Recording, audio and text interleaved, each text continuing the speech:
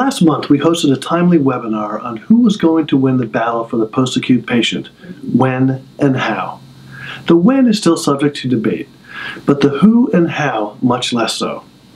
The who is definitely leaning towards skilled nursing facilities, but part of the problem is the name, which is just one reason why providers are changing their names to transitional care, post-acute care, rehab care, anything to get the reference to nursing home out of the equation.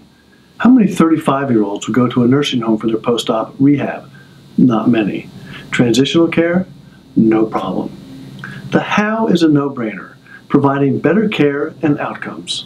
A recent OIG report found that 46% of Medicare patients in LTACs experienced either adverse events causing patient harm resulting from medical care or temporary harm events which required medical intervention but had no lasting harm.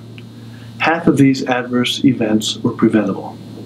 In skilled nursing facilities, 33% of patients experience either of these adverse events, compared with the 46% in LTACs. There is still room for improvement, but don't forget, SNFs get paid a lot less.